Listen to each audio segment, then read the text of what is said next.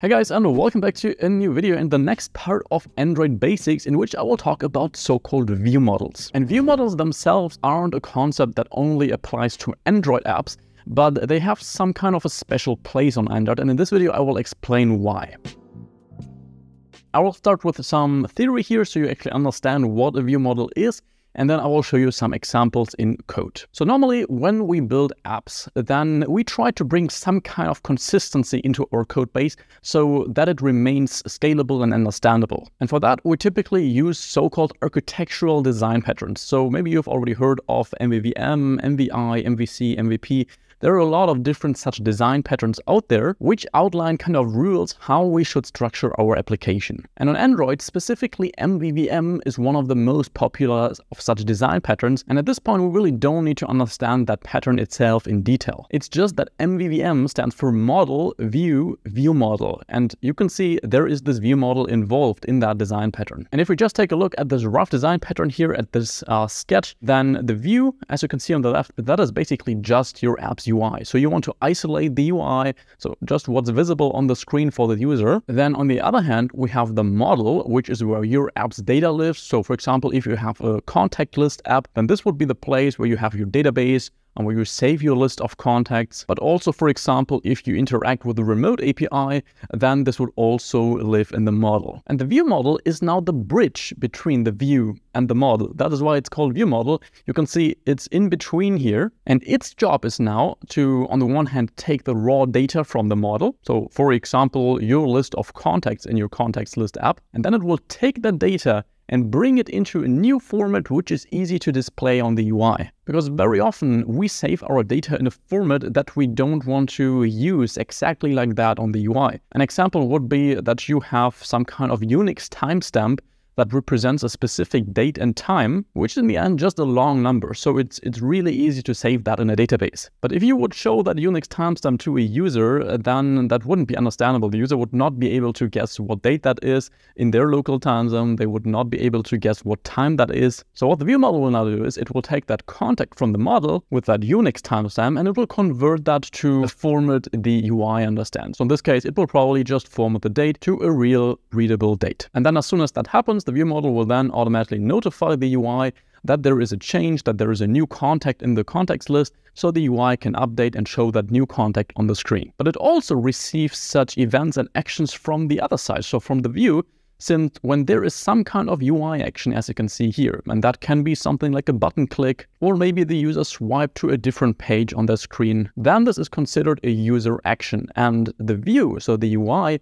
will then send that user action to the view model, so the view model can react to it. And this can either be that the view model just changes some state. For example, you click on a button and suddenly the background color of your app changes to red or so. That would not need the model in this case, since the UI action would just be the button click. The view model updates the state that the background color changed and notifies the UI, so the UI can show the new background color. But what could also be is that the user clicks on some kind of button, save new contact. For example, when they entered all details, the name, phone number for a new contact, they sent that data to the view model, and now the view model needs to take it and also send it further to the model, since that contact needs to be persistently saved. So in that case, whenever something has to do with a real data source, then the model gets involved. The view model sends that new data to the model saves it, notifies the view model again, and the view model will then notify the UI again. And normally these view models are pretty much just models for a view. So that can be just one single UI component, such as a list item. However, on Android, it's much more common that we actually have one view model per screen, so that this view model would just accept all user actions that come from that screen, and then also keep all the states, so all the values that can change over time that have some kind of effect on how the app looks like, on how the UI looks like, and would then also send these updates again to the UI, so the UI can also show these properly. And now I want to show you such a view model in action, how we can create it in Android, and then after that I will explain why they really have that special place on Android, and also why I decided to make that a separate video in the Android Basics playlist,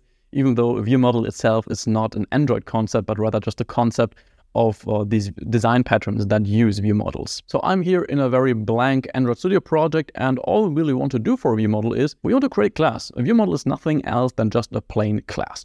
So in our root package, let's create a new file, sample view model, for example. Or we could call it contacts view model if that would be for a contact screen. We make that a class, and boom, we have a view model. That's really everything about it for now. And in here, we would now put in all the functions that the UI would call when there's some kind of user action. Again, for example, a button click. For example, to change our background color, to take the simple example from previously. So a function change background color. And this could, of course, also take some parameters, but in this case, you want to keep it simple and just change it from white to red, for example. So we now need some kind of variable that will trigger the state change, so the change in the background color, which will then notify the UI, there is a new background color, please show that on the screen. And now you have to be a bit familiar with Jetpack Compose, which is what we use for building UI on Android. If not, I will still try to keep this as simple as possible, but for deep dive into Jetpack Compose, I have a crash course, a 1-hour crash course, and a more dedicated playlist towards this topic. In the end, we want to have actually a public var called background color, for example. And here we can say that is by mutable state off. So we make that a Jetpack Compose state. And whenever this variable now changes, Jetpack Compose is built in a way that it will receive these updates automatically, so it can react to this new background color.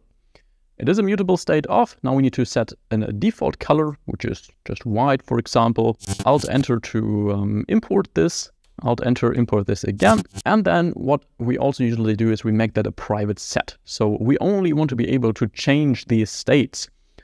So these values that can change over time, such as this background color in this case, from within this view model. We don't want that the UI calls something like view model that background color is equal to green, because the responsibility for this to change the state and to notify the UI is solely here in this view model. And with this private set, we just make sure that the UI can read this property, but it cannot set it. And now when the user clicks on the button to change the background color, we will call ViewModel.change background color. And in here, we now just want to change this background color, for example, to color.red. So this will just update the property. And since this is a compose state, it will notify the UI, which can then update the UI correspondingly. So now we can go to main activity. And in here, in set content, that is where we put our UI setup. Again, if you're new to Jetpack Compose or new to Android UI building, then don't put too much focus here on this. You don't need to understand that in detail what happens here. But just to be able to show you a click on a button, we need to build a little bit of UI here. So on the one hand, let's actually leave the surface where we can assign a background color. Let's remove this comment. But inside of the surface, we want to have a button.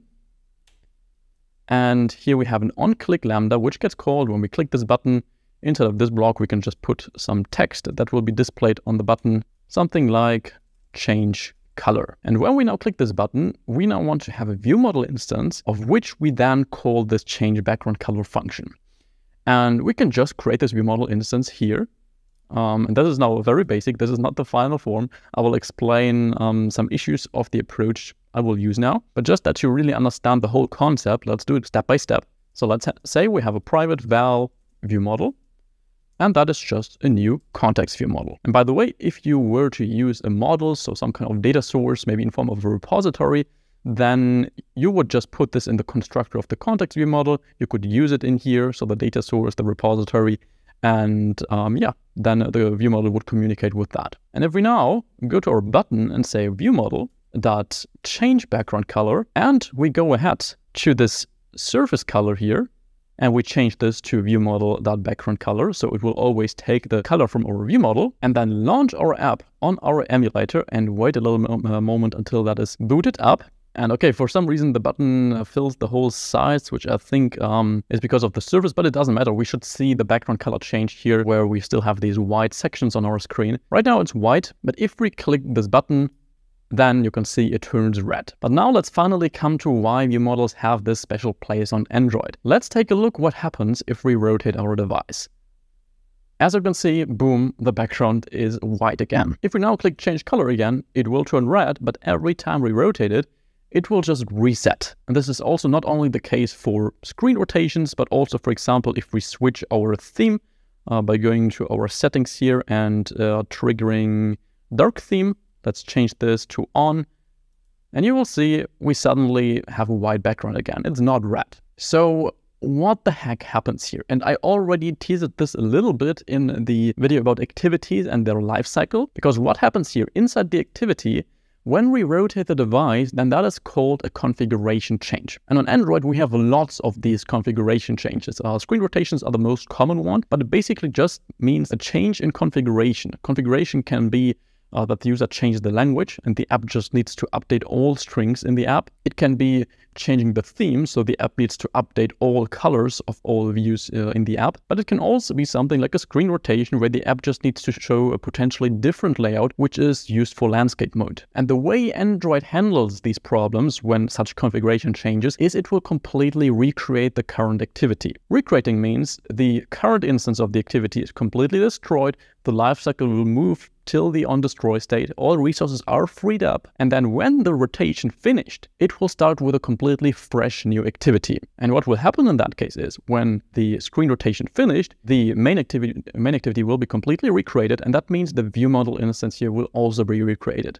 So all the values in the ViewModel will be set to their default values again. And this is of course something we don't want, because that is something a user would never expect, that when they rotate their device, the screen gets completely reset and all the states get reset to their default values. And that is why Google introduced their own kind of version of a ViewModel, which still has the same responsibility as a normal ViewModel in the MVVM pattern. So if you were to build an iOS app with the MVVM pattern, then it would work just like this, because iOS doesn't have this problem of configuration changes. But on Android, what we need to do is we need to go ahead here and we need to make this context ViewModel inherit from ViewModel, which comes from Android X lifecycle.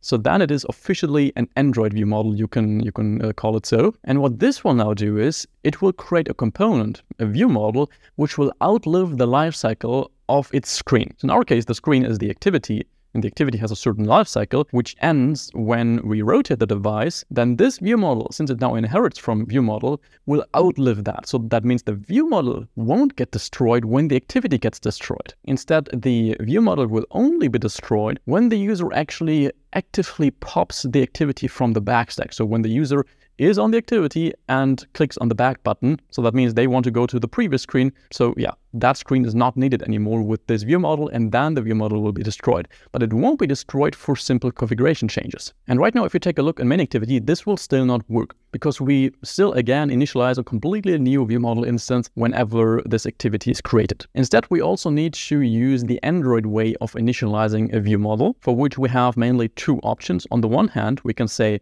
by ViewModels, this one here, and then we specify the type of our ViewModel, so context ViewModel. And if we now relaunch this, take a look here. If we then click the button, it will turn red. If we now rotate the device, you can see the background will now stay red, because we really created that Android-specific ViewModel instance, which will outlive the lifecycle of our activity. But very often you're also deep down in some compose screens and you don't have direct access to the activity to initialize your ViewModel. In that case, what you can also do is you can remove this and you can use a specific compose import or compose version to initialize that. So you could say, well, ViewModel is equal to ViewModel. It actually needs a specific dependency. So to be able to have this version of initializing a ViewModel in Compose, you would need to go to Gradle scripts, build that Gradle module app. And in here, don't worry, you don't need to understand that for now. If you're new to Android, you need to scroll down to this dependencies block. So here you can basically just include third-party libraries, or also first-party libraries if it's one from Google, like this one. And you would need to paste this line. Implementation, Android X lifecycle ViewModel compose. Then we want to synchronize this, so click sync now and go back to main activity. When that sync is finished, we should be able to see this new function. If we type is equal to ViewModel, yes, this green one here.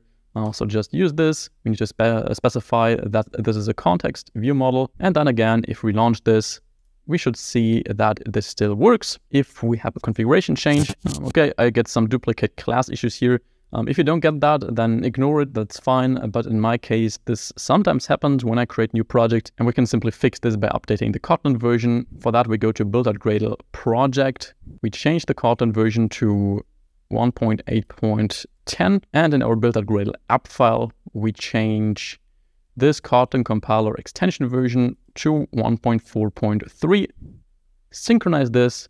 And this should hopefully fix it. Yes, that is looking good. So my app is launching. If I click change color now, rotate the device, and then you can see the background will remain red. Just one more thing you will notice, as soon as you use a constructor for your ViewModel, right here, for example, to provide some dependencies the ViewModel needs, so some other classes like the model, for example, in form of a repository class. But let's just keep this simple and pass a simple hello world string or so. Then you will notice that if we launch this, take a look here, our app will crash.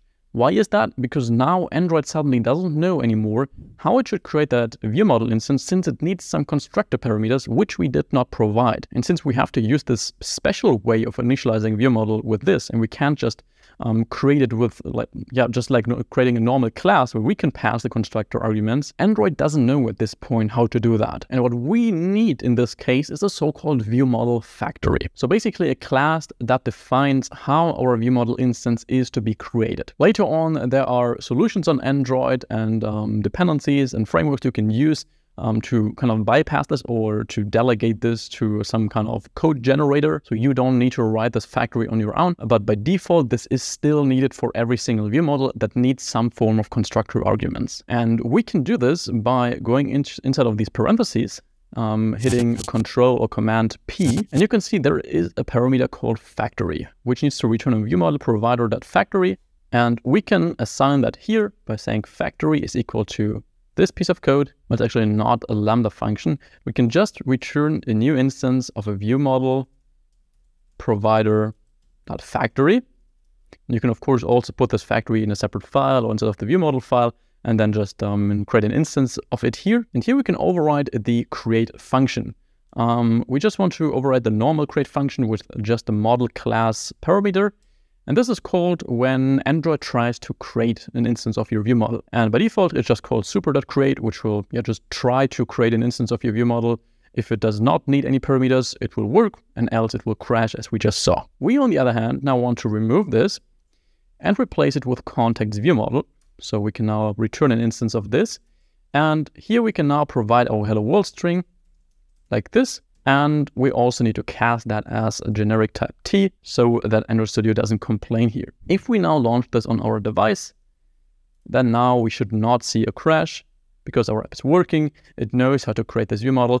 If we click this button, then the background will change to red again. So those are really the absolute basics about ViewModels in Android. There are some further concepts like the lifecycle of a ViewModel and how we can scope ViewModels and their lifetime to specific parts of our app, since we don't always want to scope them to the whole activity, which would basically mean we have one ViewModel for our whole app if we use a single activity, or at least all ViewModels would live as long as our app lives, but we usually only need them for a specific screen. But there are also ways to, for example, share one ViewModel instance across multiple screens, which I have a separate video about, but I think this video should have already covered the most important aspects to help you understand what ViewModels are, how you can use them in your code, and why they have such a special place on Android, and why you will see them in most products out there. So if you like this Android Basics video, then you will definitely also love the future Android Basics videos, which will come very soon. So definitely subscribe to this channel to not miss them. Thanks so much for watching. I will see you back in the next video. Have an amazing rest of your week. Bye bye.